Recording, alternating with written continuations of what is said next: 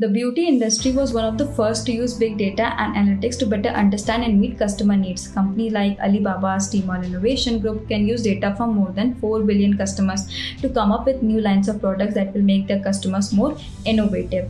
In the last few years, one important change in this industry has been that customers are more willing to try out new beauty brands as they look for the best ones. This trend has grown because beauty companies use big data and personalization to learn more about their customers' needs and change their products to meet those needs.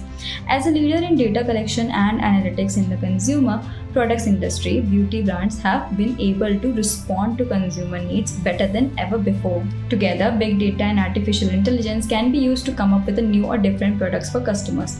Data is also used to figure out how to set prices that will appeal to new groups of people. Companies like Estée Lauder, L'Oreal, and Procter & Gamble have seen the impact that big data can have and have invested in technologies to use its powerful findings. Companies use data analytics to figure out how their customers act and support consumer trends like wanting to know what's in their food and how it was made. Using big data has helped companies keep researching and coming up with new ideas to ensure the safety and quality of their products.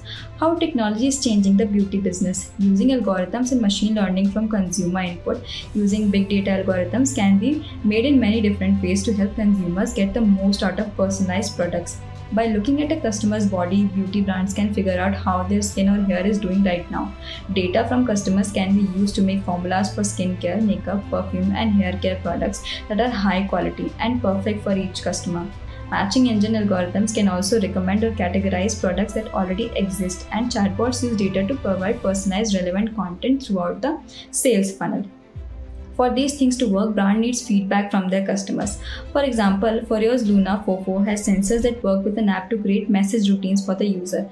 The app saves the user's data so that the message routine can be changed for each use. Smart serums can also use data to learn more about how the skin is doing after each use and change the formula to keep it at its best. Curology is a brand that uses machine learning and AI to help people with acne. The Hello Eva chatbot is another example of how companies can change based on customer data and feedback.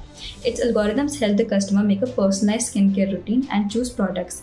The Sephora visual artist can also use what they know about the customer to help them choose the right color shades. These are just a few examples of how customers can interact with brands.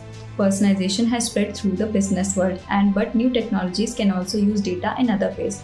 Future trends in the beauty industry. When beauty brands think about investing in R&D for new technologies, they should think about key trends as well as data analytics opportunities. This is especially true as younger independent brands become more creative and big brands make acquisition deals. In the spirit of personalization, you can make products that are diverse and include everyone.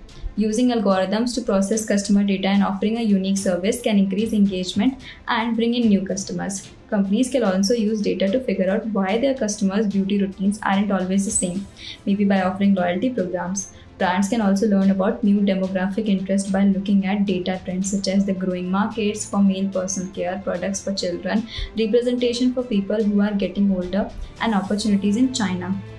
Companies should think about how they are big data to improve their products and services to compete for market share and build a positive brand image with the help of new technology and personalization techniques. These are more educated and involved customers now than ever before. Hope you liked the video. Do let us know your favorite brand in the comment box, and don't forget to like and subscribe to the Learnbay channel.